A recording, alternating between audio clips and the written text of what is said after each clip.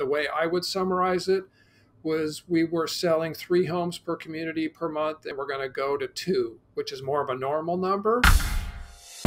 Welcome to the Smarter Building Materials Marketing Podcast, helping you find better ways to grow leads, sales, and outperform your competition. All right, everybody, welcome to Smarter Building Materials Marketing, where we believe your online presence should be your best salesperson. I am Zach Williams, alongside my co-host, Beth Pavnikolov. We've got a guest today who I'm super excited to chat with. We started prepping and almost didn't even get into recording because the conversation is just going to be so good. Right, Beth? Oh, man, I'm excited. John, we're so excited to have you back. We have in the studio with us today John Burns, CEO of John Burns Real Estate and Consulting. He honestly probably needs no introduction. We've been having such incredible conversations about the economy, the future of the building industry, what's happening, what's going on. So we brought in the man himself to help us make sense of it all. John, welcome to the show. That's going to be tough to live up to, Beth. And it's not the man itself. I've got more than 100 team members who make me smart, and I just have to have my name on the doors.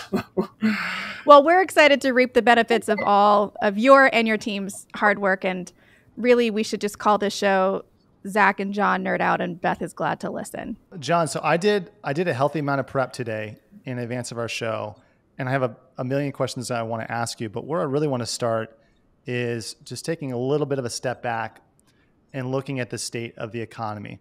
I feel like over the last 24 months, it felt like every day was a new economy. You were like, I mean, especially as we got through COVID, it was like every day you felt like, okay, was something going to be different? And one thing I've really valued about our relationship and just honestly the content you put out is you really try to get people to look long-term and go, okay, here's what's going to happen long-term. Here's how we see things. Here's how we're projecting out. Sometimes that's easier than other times.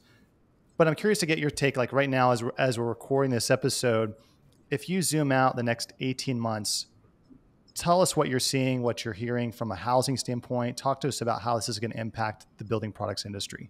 Yeah, well, I love discussing this with you because it's, somebody who has employees has a different perspective than somebody who just does spreadsheets. I think that's important insight for all of us that have had to go through this whole post-COVID thing. So to look forward to the next 18 months, I'm going to back up a little bit. I mean, we had a very long expansion. 2019, the market was starting to get frothy, and it was starting to slow down a little bit because of that. And we kind of had our risk on hat on towards the end of the cycle. Then we all know what happened. But prior to that, Powell was dropping rates to get the economy growing again because it just wasn't, inflation wasn't at that 2 to 3%, and the economy wasn't at that 2 to 3% that they wanted. So they were using our industry to try to get things there, and they created, frankly, too much home price appreciation. Then COVID hit. They did tremendous stimulus, which you and I were discussing before this. Maybe it was, in retrospect, someone's going to say it was too much, but if they didn't do anything, it would have been Armageddon. And I think those two pulled off a miracle. If anybody wants to read on that, read $1 Trillion Triage by Nick Timros at the Wall Street Journal. It feels to me like it was co-authored by Jay Powell and Steve Mnuchin, and Warren Buffett's recommending it. So if you don't care about my recommendation, listen to him. But what they have been doing to pull us out of that rabbit hole where we had all the retail and service sector companies really struggling was let's get housing going. And man, did they ever. So we saw, and I'm going to say it this way for a reason, 4 to 5% home price appreciation per quarter for 7 quarters. Okay. As we sit here today, towards the end of August, our homebuilder clients have dropped home prices 5% in the last 3 months, which is probably the fastest correction in my lifetime. I mean, that's more than 08. More than 08. Yeah. The total in 08 was way worse, and it went on really long. But the reason is like, you know what? They all knew this was going to come to an end. If I say 5% price decline, that sounds like absolute Armageddon, and it really stinks if you bought a house right at the top of that market. I totally get it. But if you just raise prices 5% per quarter for 7 quarters in a row, and you got to give 1/4 of it back, and you're sitting on your highest margins ever, your best balance sheet ever by far. You've gone to the bond market and borrowed money at a really low interest rate, at a fixed interest rate that's not due for many years from now. Yeah, you're making, tough statements on your earnings calls about things not being so great year over year, but you're still kicking butt. And the reason I point that out is that's what it feels like to me, is like, you know what? This is not Armageddon. I believe there's going to be a recession, but I am well equipped to get through this recession. As all of us who hire people, not everybody works out, so you let the people go who probably aren't working out. But damn, you're going to hold on to everybody else because you remember how hard it was to get those really good people. And we're not seeing layoffs. And on the building materials side, our clients have been asking us the whole time, when this boom was going on and the undersupply story, should I be ramping up and building a new plant? And if we're going to get to 2 million housing units per year on a sustainable basis, I'll go ahead and do it. And we've done all the demographic research and said that ain't going to happen. I mean, unless they open up the floodgates to immigration, that's not going to happen. So the building materials companies are been raising prices like crazy.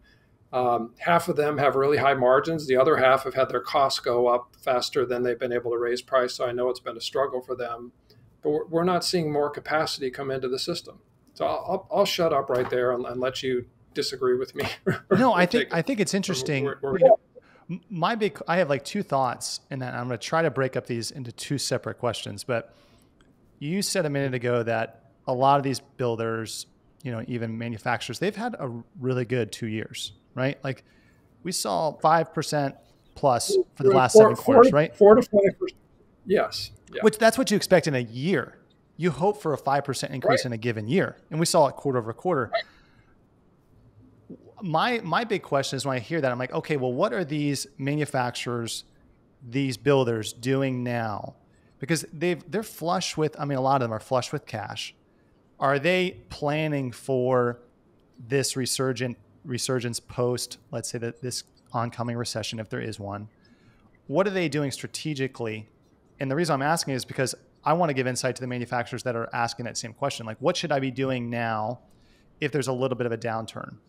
So the answers are publicly available for the most part. So 40% of the home builders now are publicly traded, and they all but 1 or 2 do earnings calls, and they share the answer to that question on their earnings call. So you just got to listen to all their earnings calls and summarize them. Well, that's why we have you here. The 2 biggest, yeah. So that's what we do for our subscribers.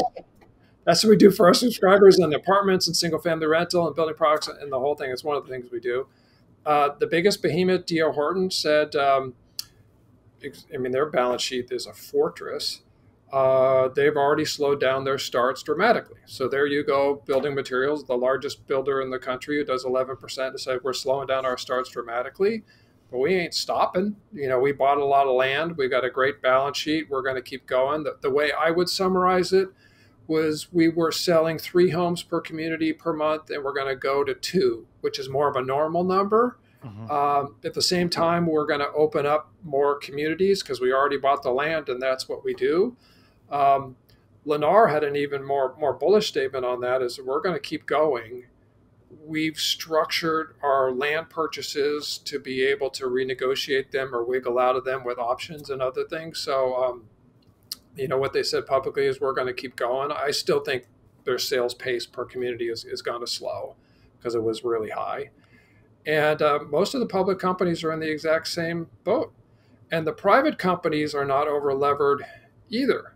And they're all sitting on net worths that they're all worth far more than they thought they'd ever be. I don't see them letting go of people. I do see them offering their companies for sale. So I think that 40% public company market share is probably going to grow to 42 and 44 and 45 as they gobble up privates. You're going to see consolidation happen? Yeah, we've seen about a deal a month for the last 14 months. So I think that's going to continue. Okay, so talking about housing supply, because the people that would maybe disagree with you in reference to a housing slump, I personally don't think there's going to be a housing crash at all. Like, I don't even like using those words because I just don't see it happening. But the people that would argue really hard against that are looking at millennials. They look at the amount of money they made, and they're looking at the housing availability in the United States. We have some of the lowest housing availability ever. Do you think that that's going to impact housing sales or our industry at all? Or how are you viewing that particular stat, that there's such a low amount of availability? I mean, all that's baked into our analysis. The demographic boom that they're talking about was the births between 89 and 94, really, which they're all turning 30-ish right now. So there's about 2 million more people born in the 90s than in the 80s in America. So it's like a 5% increase in demand.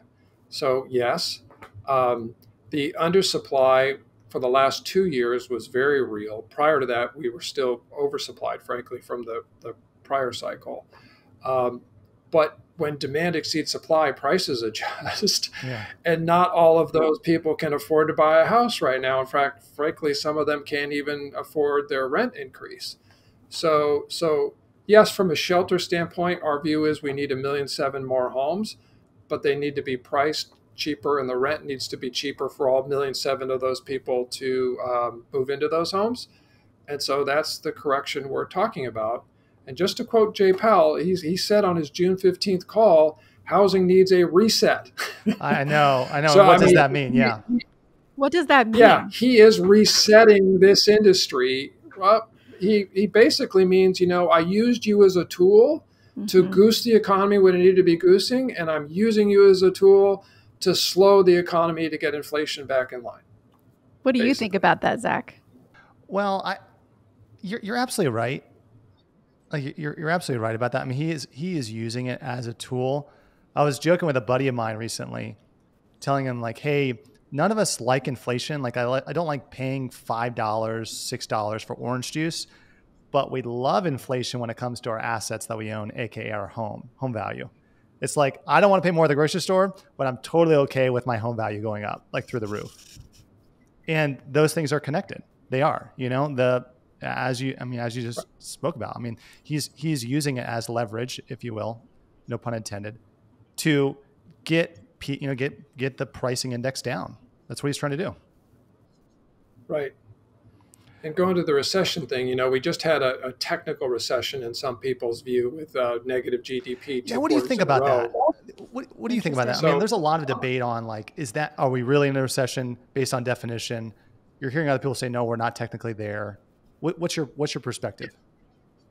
So I'll personalize this a little bit. So GDP is total spending, but think of it as personal spending. So if you just went through what we went through with all the assets, if you had assets, went up tremendously in value, and you got checks, and your savings account, in every quintile, the savings accounts and checking accounts are much bigger than they were in 2019. So most people are better off. If you just went through 2 quarters where your salary went up an average of 6% and your expenses went up 8%, okay, that sucks. But you know what? You started in such a great place.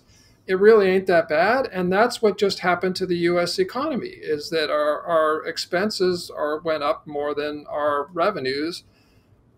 But just like those home builder balance sheets, we can handle that. We don't want to go on forever. It does stink. I don't like paying $5 a gallon for gas, but I've got the money to pay it, thankfully. So, John, if you're talking to a manufacturer, I'm thinking about conversations we had at this time last year, and the conversations were, there's more demand than we can keep up with. Supply chain is the only reason that we're not just making money hand over fist. It was literally time itself felt like the only restriction on the building materials industry. Your eye roll is appropriate. But that's how it felt. We knew that the other shoe was going to drop. That was also all conversations in the last Q2 or like Q3, Q4 were like, this is really good. It shouldn't be this good. It's not actually this good. Something else is going to happen, and there's going to be a correction. And maybe that's partly what we're feeling here. But if you were a building materials manufacturer and a betting man, what would you tell them? Ramp up, ramp down, clamp down, hold tight, change, don't change. Where would you come in? Yeah, well, we've got a lot of my clients, so I have those conversations daily. We're telling them to pivot. So pivot to where the demand is. So DIY is a tough comp. Pro is doing better. We do think we're in a long-term repair and remodeling boom, but a recessionary period could be a hiccup along the way. And that's what we're telling them to focus on. This single-family rental trend where they're building rental communities is different types of materials that people want. They're more durable, and there's some surprising things that are going on. Stairways need to be wider because people are moving couches in and out more often, and little things like that. If you pay attention to this stuff, you can kill it. And the geography, Florida is going ballistic right now. I feel like South Florida is now South Manhattan. So there's certain geographies that if you focus there and the materials they want there, and you're going to outperform other places. And I live in one of those geographies that's not that way. California, frankly, if you can see it on the freeways here, the traffic is not like it used to be. People have left. Happy accident. That's kind of a nice perk. Well, at least my traffic flows. Right. Traffic only, I guess. John, there's a lot of talk, at least from like people I follow in finance, that in every downturn, there's huge money to be made. And you just mentioned something about pivoting. I'm curious to get your take on, when you look at the building product sector, are there particular categories that you look at and you're like, man, those guys are going to do really well? And I know I'm baiting this question because I follow you on Twitter, and you said something like decks and cabinets and a few other ones, but I want to hear what you have to say about that. Well, there's a lot in that too. I think the majority of my clients have fortress balance sheets. Now we do have maybe, I think it's 7% of our clients who are kind of the world that's funded by SoftBank. So that's a different world. But the rest of them are looking at this exactly what you said. This is an opportunity. In fact, I'm glad distress is coming because there's going to be more sellers and more opportunities. And look what's going on in the LBM space. Mm-hmm. There's so many people rolling up lumber and building materials, and primarily from sellers who are like, you know what, this last 2 years, even though maybe it has been pretty profitable, have not been fun. And people are tired and willing to sell their business. And there's a lot of opportunity there. And there's a lot of money sitting on the sidelines, Zach, to take advantage of the distress that has not come and may not come. Okay, can you talk a little bit more about that? Like you mentioned, there's money on the sideline. What do you think are some of the big plays that happen over the next 2 years? Well, the one that is stunning to me that hasn't already started playing out is where's the office and retail distress? Mm-hmm. We're not going back to full office employment. We can argue about how much work for home there's going to be, but it ain't going to be what it used to be. Maybe there'll be more elbow room, so maybe it'll get leased up. But office buildings are not trading at a discount. Retail was already in a long-term structural shift to online. That shift got supercharged for 2 years. Where are all the shopping centers that have empty inline space that you can see them? Where's the distressed opportunities there? But I had to go back and look at prior cycles. It really takes 2 or 3 or 4 years sometimes for that to play out. So I think that's where the opportunities are going to be. And it'll impact residential because a lot of the money was focused on residential and may pivot to other real estate sectors if there's great distressed investments. I don't see a lot of distress coming in residential, particularly because the mortgages have just been pristine. I feel like, John, I could talk to you for hours about this. I have questions about hey, what do you think is going to happen long-term with baby boomers moving out and all these different things. But what I'm really curious to get your take on as we wrap things up is you shared what you think is going to happen. You shared where you think money is going to be deployed. I know you have a lot of manufacturers you talk to. What is when you look at the last real big recession, the GFC in 07, 08, 09, how do you think this one plays out in comparison? If you think we have a recession. Well, we're forecasting one. We're just in a technical one. We're forecasting job losses next year as the most likely scenario. primarily because the bad stuff usually comes from Wall Street and some sort of crazy debt syndications. And we saw a lot of that, not necessarily in housing, but I saw enough of it in housing to know that there was an appetite for high yield debt. People are doing land banking, which is considered risky at 9% yields. They're doing it with retail dollars. We had a client who's been securitizing loans to flippers. I had a client who admitted that, well, it's part of an insurance company portfolio, but we're lending against people's crypto balances. We're lending to hedge funds against their assets under management. A lot of that stuff is hidden. And I think that's why Jay Powell announces things way before he does stuff, is he wants to see what blows. But the CEOs of JP Morgan, Goldman Sachs, and Morgan Stanley have all made 3 of the most bearish comments about the economy next year of anybody out there. In fact, they're more bearish than their own economists. That makes me think those guys know something that I don't.